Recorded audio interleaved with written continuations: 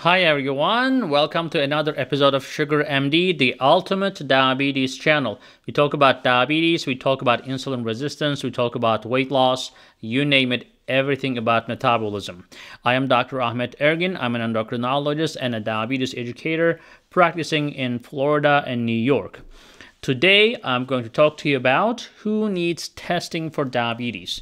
Now, I know a lot of you have diabetes, but most of you also have pre-diabetes or insulin resistant, and you want to know if you need to be tested right now. Let's talk about that. So if you are between age 40 and 70, which I think majority of my viewers are, and you are overweight or obese, especially if you have abdominal obesity, that is a huge risk factor. So after age 40, if you have not been tested, please get checked. Now, your doctor may be doing just simple blood work like a basic metabolic panel and stuff like that just shows you your fasting blood sugar. That may not always be positive, so you may want to get tested for A1C, and sometimes even 2-hour glucose tolerance test can help to diagnose diabetes. Now, if you do not have these risk factors, but you are 45 or above, you definitely want to get checked. That's the time where people start getting diabetes. Even if you are fit, and you may think that, oh, hey, I work out, I do great, I eat well. If it is in your genes, it may happen to you because not every diabetes is type 2 diabetes. If you never heard of it, there's something called type 3 diabetes or 1.5 diabetes. Some people call it 1.5, some people call it the type 3. Can happen around age 40, 45, sometimes even earlier. And then you don't necessarily have to be overweight or obese for that to happen.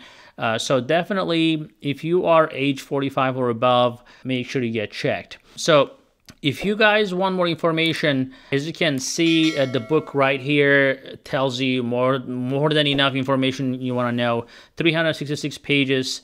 If you have diabetes, you read this book, you can basically teach your doctor what to do. Don't do that. He's going to be mad or she's going to be mad, but you know what I mean. And then the other thing is, if you have something called achondrosis nigricans. Now, a lot of people don't know what that is, but it is basically a velvety tissue that is typically behind your neck or your under your axilla, armpits, or the creases where your body creates creases.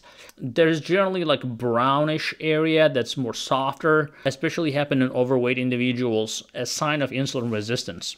If you have that, make sure you get checked for diabetes as well, because typically, I've seen this happen even like 8, 9-year-old kids developing type 2 diabetes, and they ask me, hey doc, what is this, all my, this brownish spots on my body, and that's achondrosis nigricans. You can see in the picture right here. But if you have that, definitely get checked for diabetes. So if you have risk factors for heart disease, like your family history of heart disease, for example, and many of the risk factors for heart disease actually accompanies the risk factors for type 2 diabetes, such as if you have high triglycerides, if you have a low HDL in your blood, like we discussed about abdominal obesity, if you have high blood pressure. These are also risk factors for heart disease and the obesity. And if you didn't realize this so far in our channel, diabetes or insulin resistance is the primary driving factor for heart disease, and more than 2/3 of diabetics actually die from heart attacks, and the other 1/3 die from complications of diabetes other than heart attacks. But cancer is also very common in diabetics. So, contrary to the belief that most diabetics don't go blind or legs cut off or end up in dialysis, the ironic fact is that most of them die from heart attacks before they actually have the chance to develop those severe complications. But people don't really realize that. People want to bring their blood sugars down, but they don't really care about their cholesterol as much. They don't care about their blood pressure as much, and that's a huge mistake. Like a tripod, if you don't set the one leg right, you will still fall. So I always, try to convince my patients, hey, look, great, you did a great job with your blood sugars, but what about your blood pressure? It's still like 160/90. You have to do something about this. Check your blood sugars, make sure you're on top of your cholesterol as well. So, but anyways, back to the topic. I'm sorry, too much tangential here. But bottom line is, if you have risk factors for heart disease, definitely get checked for diabetes as well. If you're a woman with polycystic ovarian syndrome, you definitely need to get checked for diabetes. Polycystic ovarian syndrome is just another form of insulin resistance without blood sugars rise, but it definitely is on the path to diabetes.